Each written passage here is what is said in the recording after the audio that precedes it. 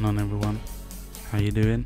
And we're back here again on Dead Island Definitive Edition on the PS4, and we got another little legendary loot glitch for you today.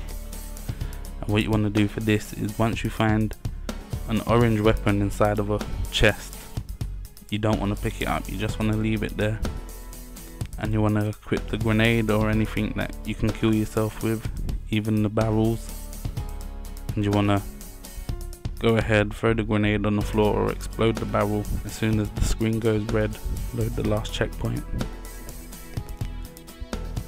And then what you want to do from there is you want to go to the next chest, and then you want to open it up, and it's going to be orange again.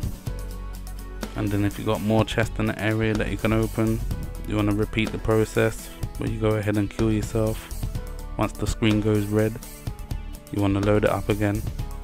That was the first chest that I actually did it on, and I tried it out from there and it actually worked. So I thought I'd show you guys. And as you can see, you can get loads of orange weapons if you're down on the beach or something like that in the resort, because there's loads of chests down there and you don't have to go to a loading point. That's one thing that's going to kill it. So as long as the chests are in the area and you can get to them without loading the game or anything, like going to a different area, then you should be good. So yeah, that's it. That's how you get unlimited orange weapons from a chest. So I hope that's helped you out. Thanks for watching. Take care, and I'm out.